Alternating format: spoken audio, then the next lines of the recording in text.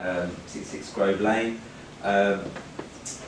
We bought this looking to do an HMO, and then we had a investor who worked away actually, and wanted another HMO in his portfolio, so we thought about doing it as a turnkey. So we would pretty much get it up to tenant stage, and then we'd pass it to the letting agent, and then they would advertise it for the tenants.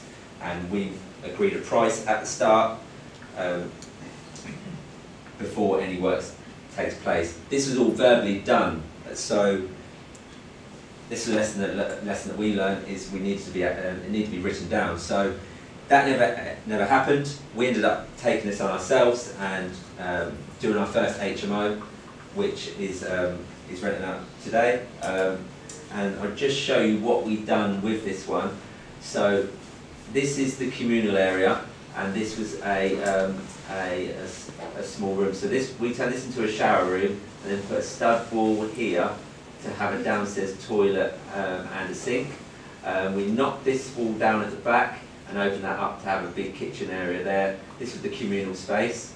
One of the bedrooms here, one of the bedrooms there, bedroom there, bedroom there, bedroom there, and a shared bathroom there. Fully licensed 5-bed HMO. Correct.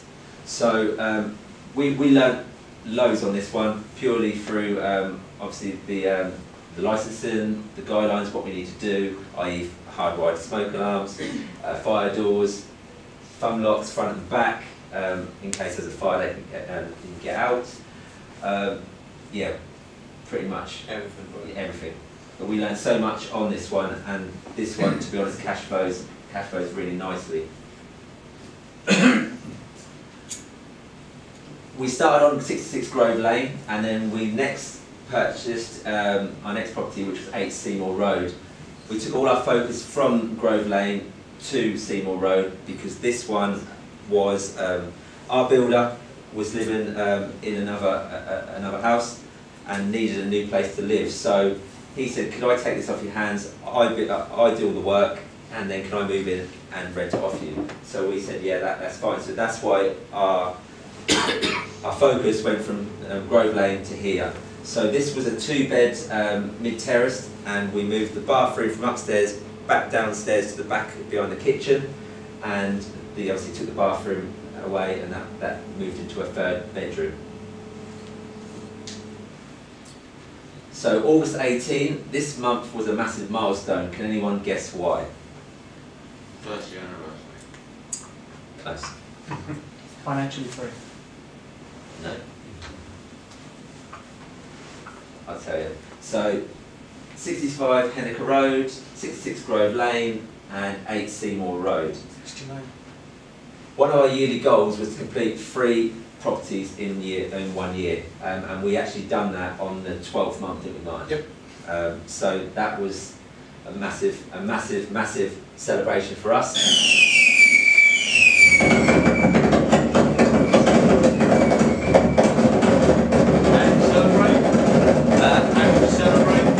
We celebrated.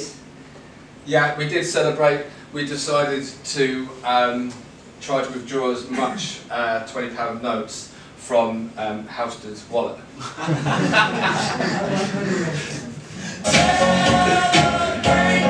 So we went for a meal, didn't we? So we got a treat to a meal, and that was our 12-month goal, and we did it. So that's the whole importance of daily goals, weekly goals, monthly goals. You've just got to make sure that you hit them. They've got to be realistic. They've got to be realistic targets.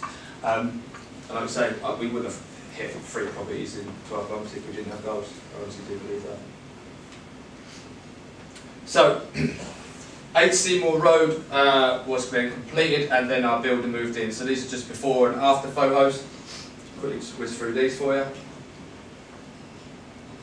Again, using an LNPG account.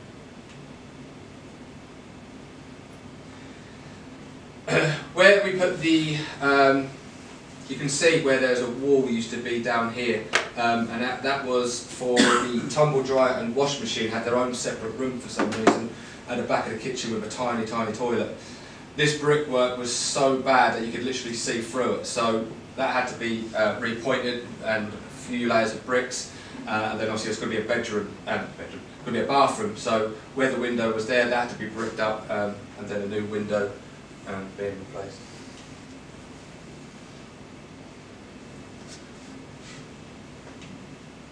Did you stay on the budget? These renovations? 8 Seymour Road we did. Yeah, 8 Seymour Road we did, yeah. 66 Grove Lane, We were under budget on that we one. were under budget, and we went over budget slightly On Richmond Road. on Richmond Road, yeah, which we'll come to in a second. But not massively. Right, so going back to 66 Grove Lane then quickly. Yeah, so the focus was on 8 Seymour Road. That got fully tenanted, well not fully tenanted, our builder moved into that, and then focus went back on 66 Grove Lane, and we went live on all platforms leading up to Christmas time. Not the perfect time, but when is. We actually, the smallest bedroom in the house Went first. which we were quite surprised about. On Boxing Day. On Boxing Day, yeah. And then the last room which went was the one at the front of the property, overlooking the road at the front. So, yeah, you just never know really. Because it goes by the same thing, you just don't know who's looking. Exactly. But yeah, these are the finished photos of 66 Grove Lane, the kitchen, the downstairs, that's the bathroom upstairs, hallway, communal area, and one of the bedrooms. A lot of the bedroom stuff we sourced from IKEA, wardrobes, chest of drawers, and bedside cabinet. Colouring scheme, I actually done a lot of Pinterest to be honest, in that respect. Just looking at what other people were doing, and I think I followed a couple of people who'd done some stuff up north using the mustard, and I really liked it. So I think we got the bed, the base, the drawers in the base, the headboard and the memory foam mattress online as well, and then all the furnishings from B&M, Dunelm, the range. Literally, me and Laura went up with 2 trolley loads and just pretty much had a day just full of furnishing all the stuff in that house. So down to the figures on this one. I felt like I'd want to give a case study over 3 properties. One that we rent out, a single let, an HMO, and one that we buy, renovate, and sell. So this is 66 Grove Lane. So we purchased this for 178,500. Total investment was 45,500. Let's get my figures here. Let me see it here. Renovation cost was 38,000. Total cost was £84,266. The rental income we receive off that one is 2,470. These are obviously all our expenses. So profit before tax on that is £1,400.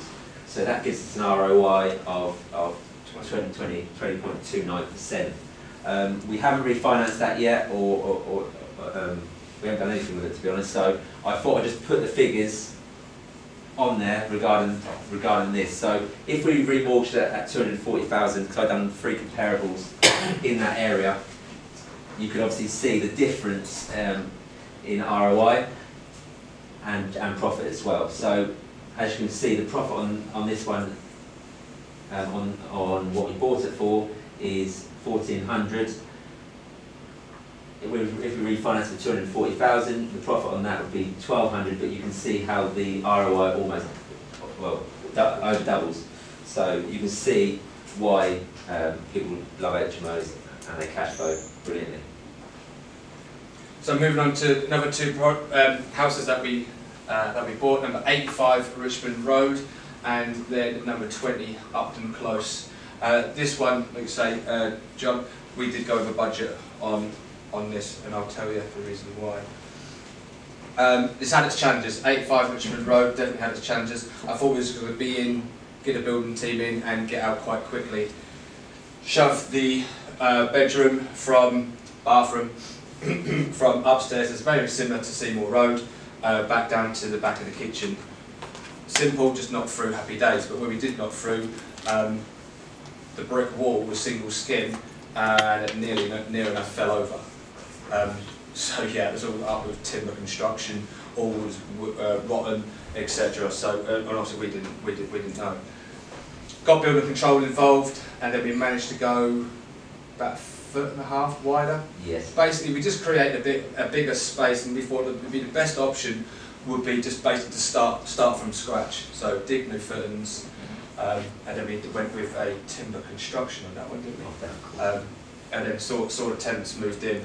We actually had the tenants moved in when the cleaners were there cleaning, because we done a kind of a good gesture. She had CCJs and quite a past, but now actually she's one of our top investors within the company. So we've had certain contracts draw up to make sure that obviously everyone is protected.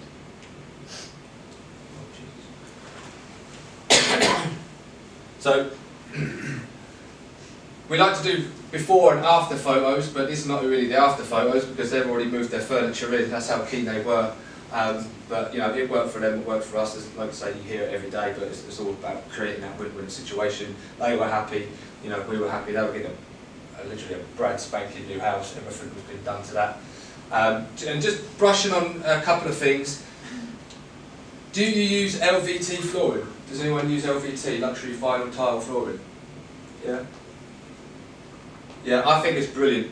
And the classic example was in my house, what we did is I went for a quite expensive laminate flooring, tucked it underneath the skirting boards, and then my washing machine broke.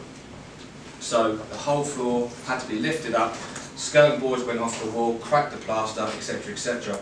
With this LVT flooring, if it's scratched, you just literally heat it up a plank, lift it up and put another one down. I really do recommend that. But whether you've got it in your own house, haven't you? I've got it in my own personal house. We use a guy called Lorik from Ipswich Floor Fitting. So if you want any people's numbers, we are really down to earth people. So if you want any contacts, just come up and. Well, if you want to come and see it, you can always come to my house in Eden Market if you don't want to see it. So yeah. So yeah, that's one thing that we have done, and we do it in our rentals because obviously it's very, very, very hard wearing, and we do it in the properties that we do sell as well.